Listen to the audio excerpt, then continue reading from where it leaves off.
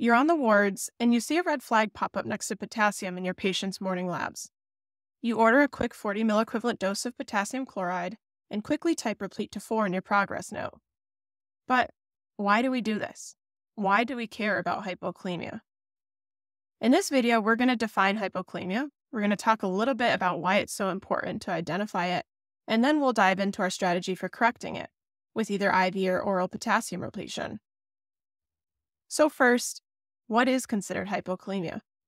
Hypokalemia is defined as a drop in serum potassium to less than 3.5. And a low serum potassium indicates that there's either a total body deficit of potassium or that potassium has shifted into cells. We've seen in observational studies that hypokalemia is associated with increased risk of developing cardiac arrhythmias, like VTAC. In particular, we see this association in patients with underlying cardiac disease, such as our patients who might have had previous MIs, a history of cardiac surgery, and patients who are undergoing active diuresis. So great.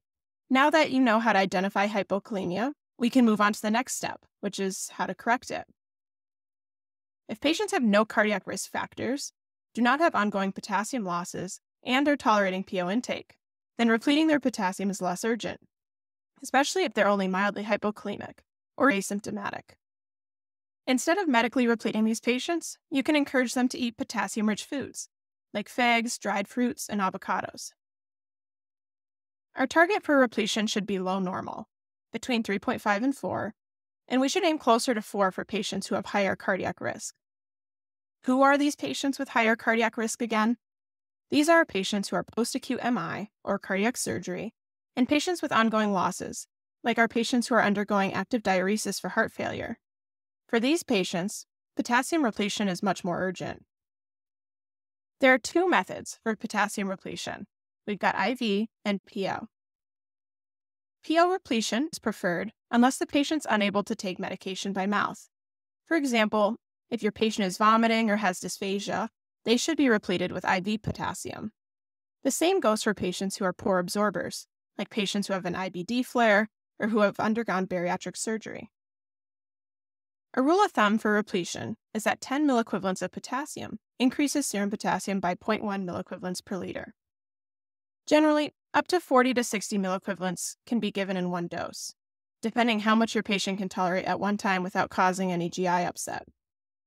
And if additional repletion is necessary, we can consider dividing the potassium into multiple doses. These doses can be timed to be given after a dose of diuretic. We tend to see this pattern of dosing for our patients who might be requiring more frequent diuresis for heart failure, in which case you would expect ongoing losses of potassium. For PO potassium, we have several options depending on your hospital formulary. One of the most common formulations we see is potassium chloride. We should reach for this if your patient has a metabolic alkalosis. Think about your patients who might be undergoing aggressive diuresis for heart failure and have a resulting contraction alkalosis. If your patient has kidney stones, reach for potassium citrate. Citrate chelates the calcium filtered by the kidneys and prevents stones from forming. That's why we recommend orange juice for patients with recurrent stones, because it contains high levels of citrate. And if your patient has a phosphate deficit, reach for potassium phosphate. Now, switching gears quickly to IV potassium. Generally, IV potassium on most hospital formularies is in the form of potassium chloride. It's usually ordered to run at a maximal rate of 10 milliequivalents an hour. We run IV potassium at a slower rate because this prevents big swings in potassium that can put your patients at risk for cardiac events. If your patient's severely deficient and you need to be more aggressive with your repletion strategy, be sure to hook them up to telemetry to closely monitor their rhythm. And one more thing to keep in mind is that unfortunately, IV potassium can cause significant pain and discomfort at the infusion site for patients. If your patient is having trouble tolerating this discomfort, try it at a slower rate, dilute it with normal saline, or apply an ice pack to the site.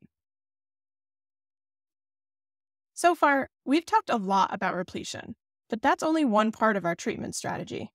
If we want to prevent further losses of potassium and not just replace what was lost, we need to take a look at the patient's med list. Here are some of the common offenders that drive down potassium. Antibiotics, particularly IV penicillin in large doses, and also aminoglycosides and fluoroquinolones can cause hypokalemia. Proton pump inhibitors also cause hypokalemia, which is actually driven by magnesium wasting. So, pro tip, if your patient has a low mag and mild hypokalemia, try repleting their magnesium first. This will likely improve their potassium deficiency. The last few meds on our list of common offenders are laxatives, diuretics, and steroids.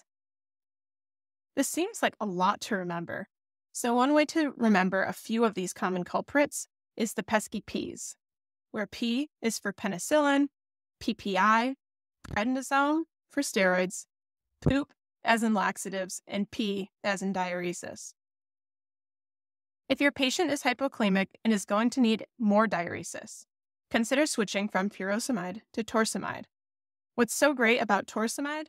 It partially acts as an aldosterone antagonist, so it allows you to get rid of that excess volume your patient's holding on to, while minimizing the loss of potassium in the urine.